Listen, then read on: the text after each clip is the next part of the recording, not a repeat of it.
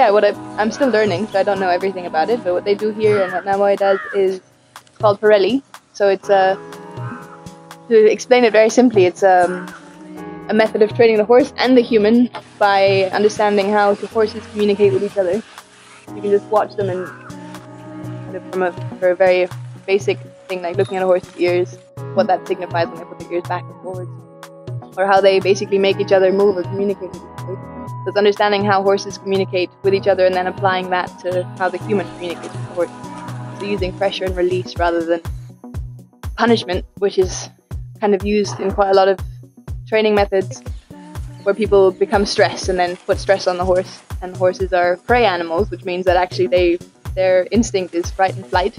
So rather than responding well to punishment like a dog would, for example, in training, or some humans do, what happens is they become scared and then they stop learning or understanding anything.